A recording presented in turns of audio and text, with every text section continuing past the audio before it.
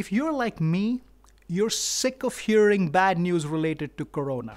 Everywhere you look, it's negative news, it's the world falling apart. What I'd really like to hear are some positive stories, some success stories. And now even there, we are mainly hearing news from China and the West and the United States. Most of it is not good.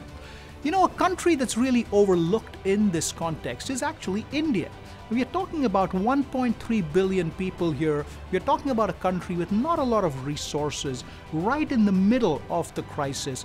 And yet, India has actually done reasonably well so far in managing the crisis. What's more is that many Indian companies have reacted creatively and innovatively to manage this crisis. In this session, what we're going to do is we're going to look at some examples from India, see what Indian organizations have done. We will learn what the famous Indian manager has done to tackle this crisis, and more importantly, what you can learn about that for your own organization.